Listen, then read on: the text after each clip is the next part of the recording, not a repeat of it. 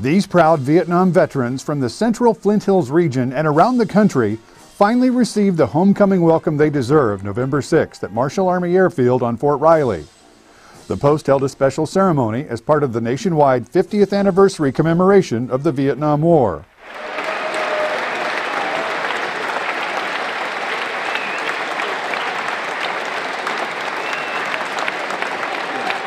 "50 years ago, our nation did not express gratitude to these veterans in words or deeds. Our community, both military and civilian, has come out today. We're here today to show their gratitude for your service to our nation that simply did not understand the sacrifices that you made." America's ground war in Vietnam began in March of 1965. By war's end, more than 10 years later, nearly 3 million Americans had deployed and more than 58,000 lost their lives. The official Vietnam War 50th anniversary commemoration is being observed this year, and belated welcome home ceremonies are being held to give these veterans the honor and respect most did not receive upon their return from Vietnam all those years ago. They really didn't like us. They really didn't like us. They didn't spit or anything, but you knew you were, it was like they knew we killed babies. And of course we didn't. We avoided it, obviously. But it was a very uncomfortable and unpleasant feeling, and there was nobody there at all to say welcome home. Not a soul.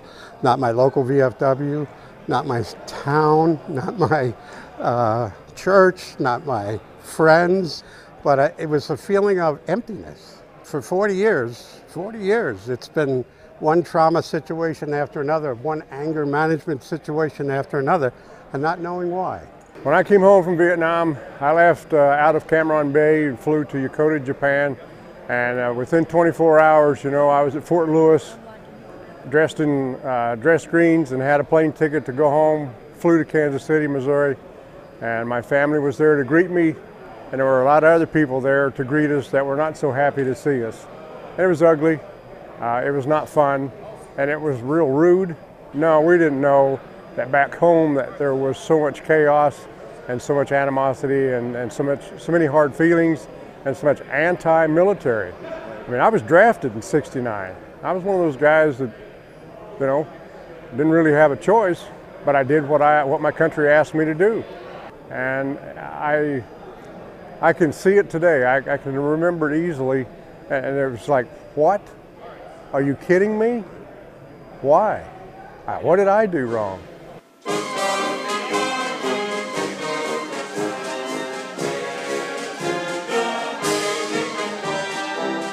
For some of these men and women, the scars from that experience have not healed. In ceremonies like this being held in communities across the country, Vietnam vets are finally receiving the simple thank you they did not hear when they first came home. And Americans at Fort Riley and everywhere else are getting the chance to show their gratitude to these vets for their service, valor, and sacrifice. We show by our deeds today, and we deeply appreciate your service. And we want to make sure that you get the homecoming that you deserved.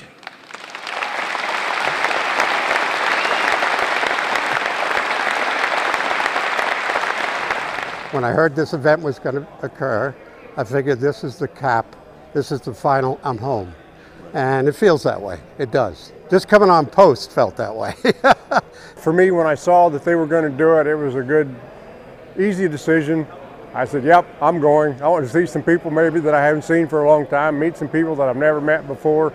And the recognition of our service and what we did, even though it's taking a long time, is okay. And I believe that, you know, the way the Vietnam veterans generation was treated nastily and in an ugly way, if we're the only generation of veterans that's ever treated that way, put it on our shoulders, we can take it, it's okay, it's over, it's done. And I'm very, very happy that they treat all of the younger veterans generations behind us with the way that they do now. That's good.